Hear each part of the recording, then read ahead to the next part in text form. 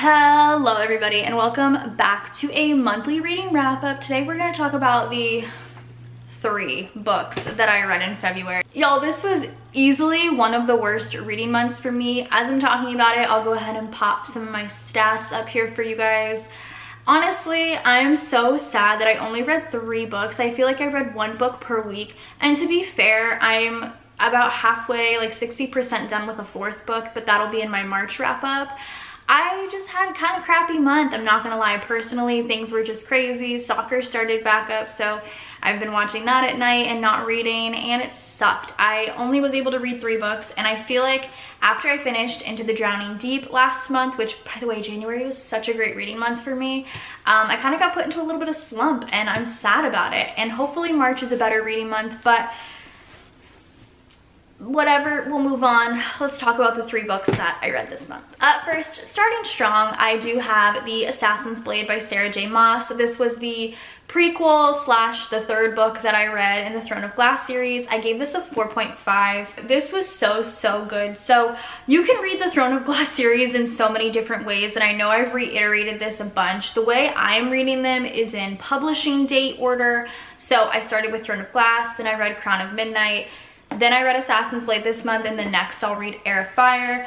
And I loved this. So this is a prequel to Throne of Glass series, essentially. So you're following 5 different kind of short stories of Selena as she's in the Assassin's Guild, and each story is really fun. They're all chronological, so you're following her in different like stories, but as she's doing different things, as she's on different missions. And I really had a good time with that. I thought that was really fun, and kind of it was nice to kind of take myself out of the Throne of Glass kind of situation for right now and to come to this. And I really liked that. I think the way that I read this, because something major happens in this book, and it's kind of briefly mentioned in Throne of Glass and Crown of Midnight. So I had a feeling, I knew what was going to happen. But as you're reading this book, you're just kind of so happy and then so sad because you know what's gonna happen. And I feel like it's a lot more heartbreaking because you already know what's going to happen, and so when you know the major thing does, you expect it. And therefore I like the order that I read this in. Do I wish that I read this first? No, I think I'm happy with the order that I'm reading these books in, and I love this one so much. And I love the way Sarah J. Maas writes, because I feel like her pacing is so good. I feel like in some fantasies, and I know I say this a lot as well, in some fantasies the pacing is slow and you're bored and you don't even know really, like, you're like, okay, what's happening? I don't care, we've been in this tavern for years. But with Sarah J. Maas's writing, you're in the tavern for like half a page and then you move on, and it's so nice and refreshing, because then I feel like I'm going through the book so much faster and I'm enjoying it so much more. But I'm loving the Throne of Glass series. I cannot wait to start Heir of Fire. I don't know when though, just because like I said, I'm in this reading slump right now, and I just want to start reading like a bunch of horror books and thriller books to really get me out of it, because I'm in such a slump. But I did love this so much. Like I said, I gave it a 4.5 stars, and I've been loving the Throne of Glass series. It's so much more intense than ACOTAR was, and I like it so much. Not so much more. I still think ACOTAR is my #1, but I'm still loving the Throne of Glass series, so loved Assassin's Blade. Next, I decided to pick up this book solely because look at these pages. They're so beautiful. This is The Do-Over by Lynn Painter. Lynn Painter wrote Better Than the Movies, which I gave a 5-star last year. It was one of my favorite romances of last year, and this is a cutesy YA romance, and luckily I picked it up at the right time because it follows a trope revolving around a time loop on Valentine's Day, and I read it the week of Valentine's Day, which was so perfect. I gave this one a 4 stars. Better Than the Movies is still my top Lynn Painter, but this one was also so stinking cute. So you're following this like really preppy, sweet, smart girl named Emily, and she is stuck on a time loop on Valentine's Day where one bad thing after another happens, and she's in a car accident. Her boyfriend is essentially cheating on her. Her dad wants to move away to Texas, and she has to decide if she wants to go with him or stay home with her mom, who she's having struggles with. And it's just, she's having a really terrible day and she has to relive it multiple times. And then there's this sweet guy, Nick, who she like kind of grows fond of throughout this kind of time loop.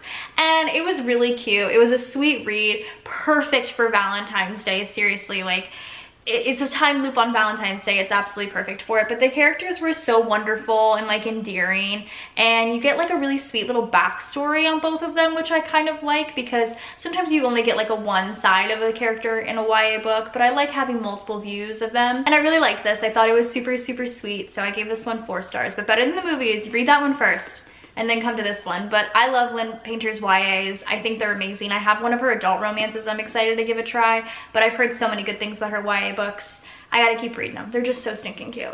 All right, guys, and then last but not least, I read my book of the month for February, which I chose The Resort by Sarah Oakes or Oates. I don't know how to say it. If you're not subscribed to Book of the Month, babe, get on it. I'm telling you, I love Book of the Month. It's one of my favorite times of the month is picking my book when my box comes. It's so exciting. So this was the thriller pick for February. Sadly, I gave this one 2.5 stars. I just couldn't get into it, and I don't know if it was because of my like reading slump, my personal stuff, or if it was the book and I just couldn't get into it, but it just, I don't know, it just wasn't an exciting thriller to me. So you're following 2 different point of views. You're following Cass and you're following Brooke, and they both live on this island in Thailand that's essentially a tourist destination, and all of the permanents, as they're called, the people that kind of work on the island, the people that live there permanently, all kind of band together and form this sort of friendship, but they also don't talk about their past at all. Like none of them knows why they're there, what they ran away from, or anything like that. And so like I said, you're following 2 different viewpoints of Brooke and Cass is getting married to another one of the permanents. She's engaged to him, but she has a really weird, tragic backstory, and Brooke is like an influencer who came to this island in search of something, but she's like kind of newer to the permanents and no one really trusts her. And then all of a sudden people just kind of start dying on this island, basically being murdered, and everybody's kind of pointing fingers, and it becomes a little bit of a thriller in that sense of the imagination. All of the reveals were just kind of meh to me. I wasn't like shocked by any of them. You can sort of pick up on vibes throughout the book, which is something I hate. I hate picking up on vibes. I like being surprised. But yeah, all of the reveals were just kind of meh. It was still like a quality thriller. I feel like a lot of people are still going to really like this. I also feel like not only because of the cover, but I feel like this would be a great summer thriller. I don't know, it just wasn't for me, and I gave it 2.5 because of that, and that kind of sucked. All right, friends, those are the 3 books that I read in February. First and foremost, the do-over is just so cute on the shelf, by the way, but I hope you guys enjoyed this video nonetheless. I'm hoping, crossing my fingers and toes, that March is a much better reading month for me, because I hate being in a slump. I love going through books as fast as possible. January just got me so hyped for the year, and then I just kind of straight down. But hopefully you guys still enjoyed. Go ahead and subscribe to my channel if you're not already, and I'll see you guys in my next one. Bye, guys.